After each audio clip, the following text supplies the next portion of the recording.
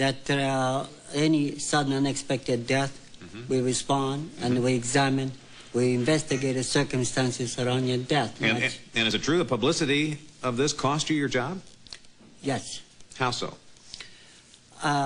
Because of the controversies related to how much information should be released, I have always felt that people has a right to know, especially that the coroner and medical examiner's investigation is an official investigation. The result of the investigation should be released to the people in the community, and so I did.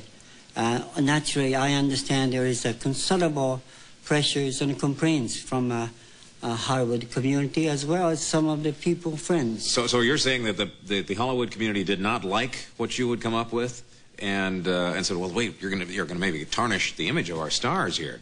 We can't have this. We need somebody who can go along with the natural cause excuse. I think so. You think so? But I do understand the reason why that the family is to suffer. Agreed, your pain of losing friends. Well, that's right, but you have a job to do. Yes. Okay. Now, let's talk about Natalie Wood, first of all, because Natalie Wood, as well, we first get reports, was that she fell off a boat, drowned. And you don't think it happened that way? Actually, our study indicated that instead of her falling in water directly, based on available forensic evidence, we believe that she might have untied the dinghy, and because of an unstable situation in the boat, she fell in the water. Instead, she swam back to the boat. She hung onto the dinghy. She made a heroic decision to swim to the beach, which was about a mile or over a mile away. She was nearly able to make it, except she was wearing a heavy down jacket, nightgown and so forth, soaked water, weighing at time of the investigation, weighs about 30 pounds. Prevented her to climb up to on be board. able to get on board. Well, how do you determine that, though? How do you determine that she has the dinghy? How do you get the dinghy in there and that you're trying to retrace all that? How can you tell from forensic evidence? We are medical detective, putting all the evidence together. When you look at the dinghy, there was scratch marks on the starboard side. She has bruises on the inside of the arms, which the pattern matches with the protruded objects in the dinghy. On the dinghy. The key into the engine was still off position or was still inside. And this only the reasonable explanation will be that she have tried to come on board. In addition, the current was coming from north to south and the strong wind from east to west. That only one reason that the dinghy was found on the beach was that Nutter would personally swim with the dinghy. I'll be darned. All right, well, we're going to take a little break here, but we're going to come back and talk about the death of John Belushi on The Late Show after these words. Stay with us.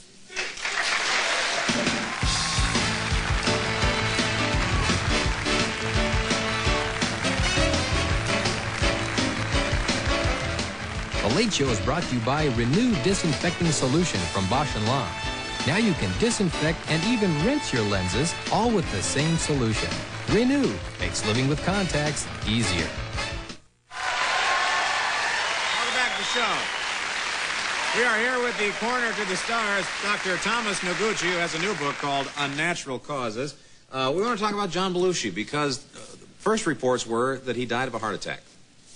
And then he comes to you, and you reveal the true cause. Actually, I responded at the scene because the examination of the remains alone is not sufficient. Medical detective would respond to the scenes. As I have attended the scene, I thought there's maybe heart attack. There was no sign of foul play. But as I squeezed the arm, the right arm, so I saw a drop of blood came out. And it was the same, I did it on the left side. And again, it's a small drop of blood came out. I knew Did you see it? Did you see a mark there? No, I did not see it. Oh, you did not see a mark. You just squeezed it. Yeah.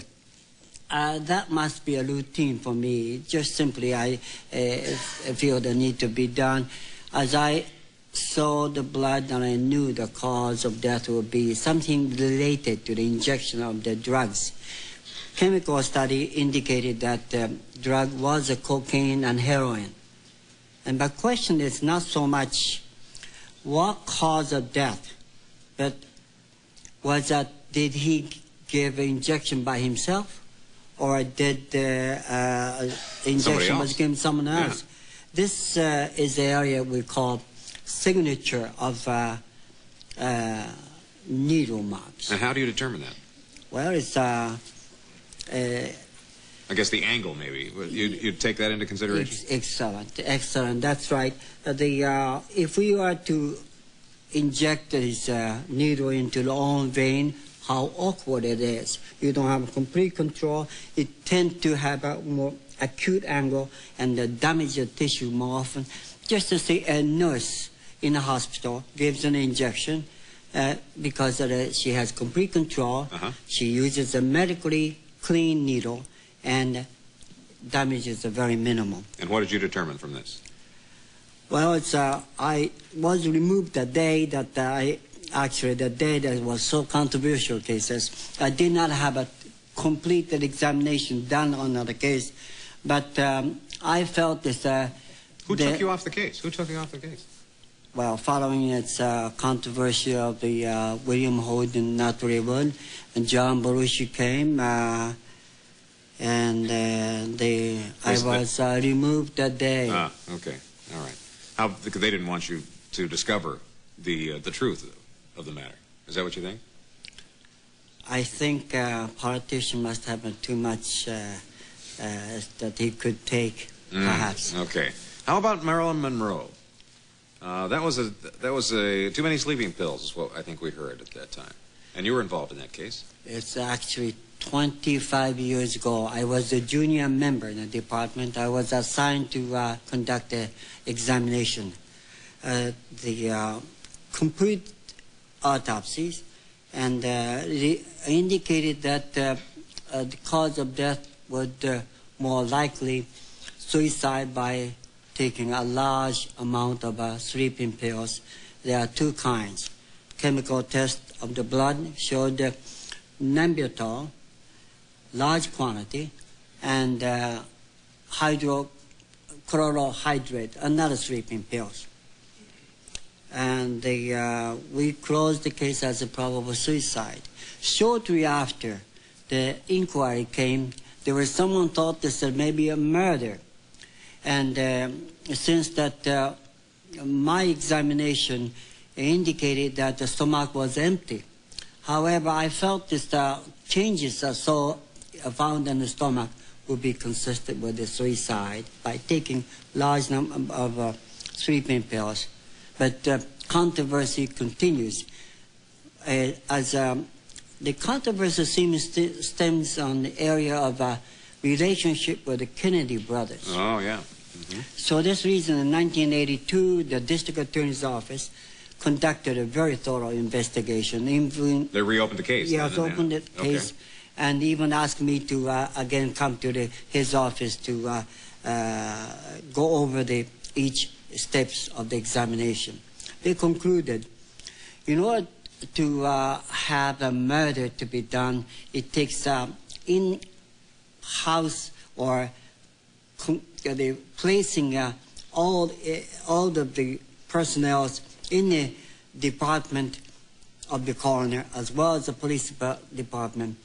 It's impossible to do so, and the staff wasn't large enough? Is that what you're saying? The staff wasn't large enough to get a conclusion about that? Well, it's actually the step-by-step analysis.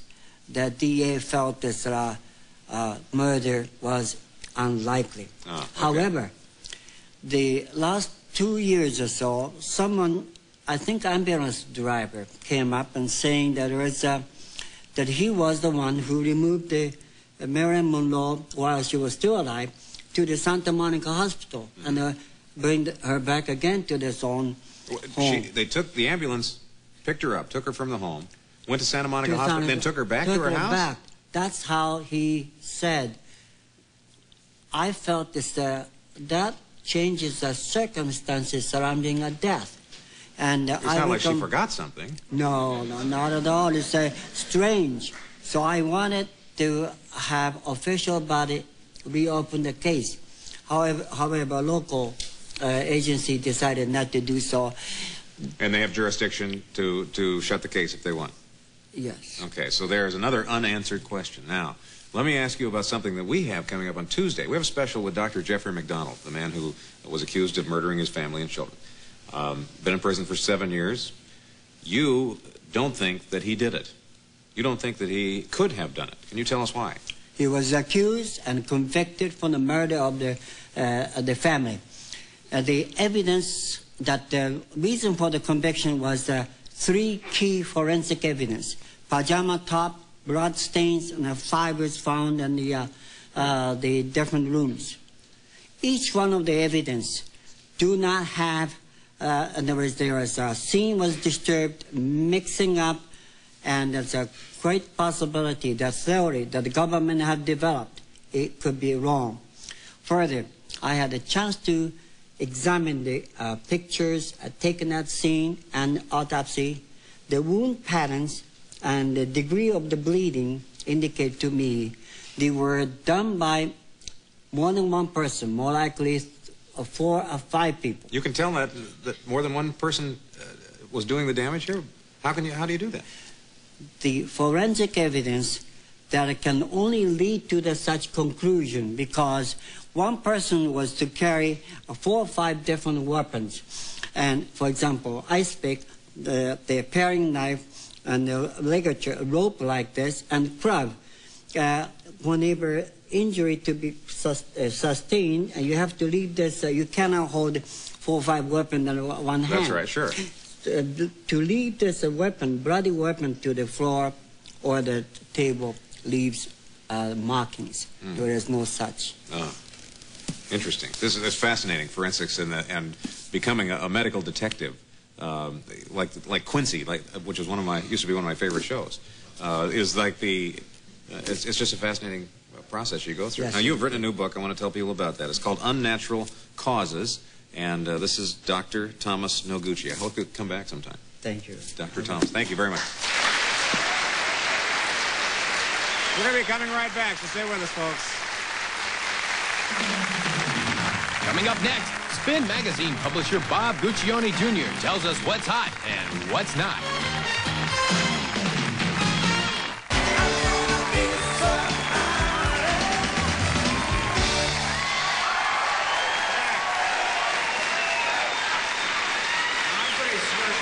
That many of you have read, you've probably read the rock and roll magazine Spin.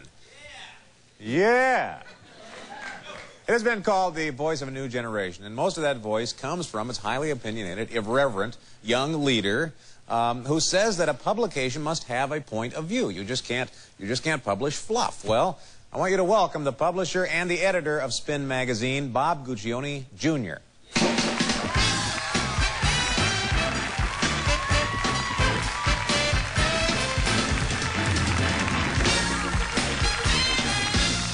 Welcome. Thank you. Nice to have you here. Nice to be back. Now, see, people know about Spin. Well, one guy did. One guy did, but he's the spokesperson for that whole section over there. Yeah, okay. Now, tell me, because Spin had it almost went off. It was almost close. It was very close to being gone. Noguchi to work us out. Yeah. We were with Penthouse in the early days. We were with my father, and we came to a point where we just couldn't agree, so we separated. Which meant I had to take the magazine physically in boxes out of the office and for a while edited it in a coffee shop across the road from where I lived. I understand that you took some of it out in the garbage. You kind of snuck some of the paperwork out in the garbage. It was very funny because we just figured, look, this magazine's going on. I knew it divinely. I don't know why. I never worried about it. I worried more about my ability to keep going than I did the magazine. It was a very, very strange thing. I knew, and I'm very religious. I went to church a couple of times just before we left Penthouse. And yeah, it's true. Because I'm sure did you go with your dad a lot? Not a lot, no. Although he did take me the first time, many years ago. No, you know, I just really felt that the magazine was going to continue. I knew it in my heart. So I prepared when the end was imminent at Penthouse, when that relationship was over. I prepared by taking the magazine out in sacks. You know, the records we needed, the Rolodexes we needed.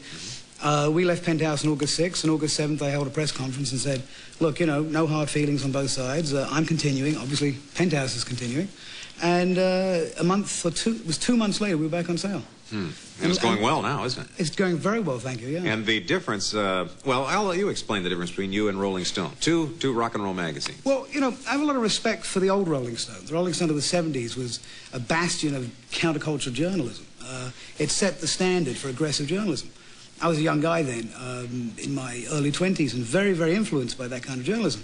So when in the 80s it seemed like there was none of that journalism, not just Rolling Stone had dilapidated, there was no more Crawdaddy, there was no more New Times, politics had gone, Esquire had given it up, some of the other magazines that used to do it had given it up. I said, I'm going to come out with a magazine that's got a sense of humor on the one hand, is acute to new music, but also has a sense of conscience. And now our magazine is the only magazine, for instance, that carries an AIDS column every month. I've noticed that, and I wanted to ask you why. There's also toxic waste that you talk about. Yeah, and this is a rock and roll magazine. I know, yeah. Well, that's either a comment on music or a comment on how dangerous toxic waste is. Yeah. Well, the AIDS column, for instance, is just something I feel very responsible about. I think that the readers of SPIN, there's some 800,000 to 1 million of them. You know, I wish they'd all buy it. They don't. I'll tell you that up front.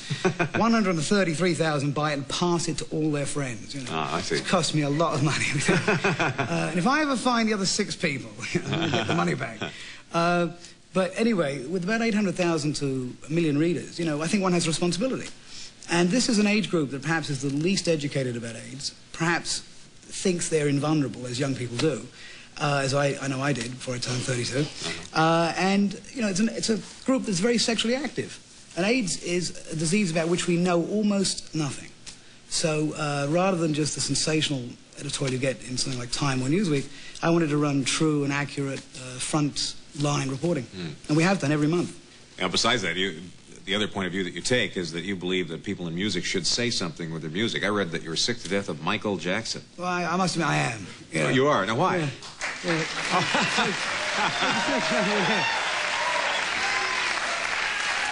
Mind you, there goes my chance of getting a Pepsi commercial. Yeah. I was hoping for that, you know. No, but, you know, it's a great shame when an artist as popular as Jackson, who has the attention of so many millions of young people, decides to sell them Pepsi rather than tell them go to school. Or in his songs say something a little more literate. You know, John Cougar Mellencamp, of course, is a very serious songwriter and a great rock and roller. And he told me once, he said, it's all BS that rock stars need the money for endorsements, for their tours and for their, you know, careers to go on. Because he said, you reach a certain point in your career, and obviously Jackson's there, Mellencamp and Springsteen, who won't sell their songs, they're there. And there's such a momentum behind you that you can always raise that money. You want to go on tour, people will give you the money to go on tour. Well, yeah, it's not like Michael Jackson's got to take a roommate in. No, exactly. So they're doing fine, and I agree. Although they should him and Whitney Houston, I understand, is sharing to cut costs, you know. Yeah, they are cutting costs. What do you feel about magazines that take advantage of dragging John Lennon back into the headlines, or Elvis, to get circulation, naturally? I heard what you said at the beginning of the show. And naturally, I phoned my printer and said, cancel that press run with the John Lennon expose. Because can't have that. But, no, I do feel that... and we're going to do an interview, an unpublished interview with John Lennon. It was done in '75 and done by a German writer and never published in English. Or maybe not anywhere, but I know it was not done in English. And we're publishing that because we took the view, everybody had something to say about Lennon, but he said it best himself. And I feel that dredging up the bones is sort of like People magazine is doing and a lot of others are rushing to do. I find that sort of necrophilic. It's like necrophilic publishing. You know, like, leave me alone. I mean, what was it? Kipling had a great thing on his gravestone. He said, look, if I've amused you in life, please leave me alone now. You know? And who's the guy who had the great epitaph? He said, I will not be back after this message. Or it's Merv Griffin. I think that, no, yeah, Merv or Johnny says, I will not be back after this break. Yeah, right, yeah. All right, now you are... besides the social conscience that you have, you also try to stay on top of trends. What is the, I'm going to let you predict, what's the next big thing? Next big thing? Yeah. I don't know. In music, I think it's already here. It's the return to activism. It's Tracy Chapman, Michelle Shocked, Not many people know Michelle Shockey. I think she's actually better than Tracy Chapman. That may be irreverent to say that, but I think Michelle Shockey is really sharp. I think Tracy Chapman is very, very good, but slightly exaggerated by the void. You know, the fact that there was a vacuum and no one was saying anything. Along comes Tracy Chapman. You have things like the Mandela concert, which you covered here on Fox. Although a lot of the speeches were cut out, which is a shame, they were very, very strong speeches. You had artists like Gabriel and Little Steven giving, you know, strong messages to the youth. The very thing I was saying earlier, I think is important. I mean, rock and roll is still rock and roll. It's still outlaws and rebels and fun and, you know, it's no longer sex, drugs, and rock and roll. I'll tell you that. It's less drugs and a lot less sex because of all the things that will happen to you. But it is still, it's still, he says with a no. No. You know, like a lot of people saying, or hope would happen to you. That's yeah, right. But it's, you know, it's still fun, it's still dancing, but it also has a message. I think that's very important. Well, it's been nice to have you here and continue. It's been great. Continue. Good luck with the magazine. Thanks very much. Thank Bob you. Guccione. Thank you. All right, we'll be right back after this late show tune.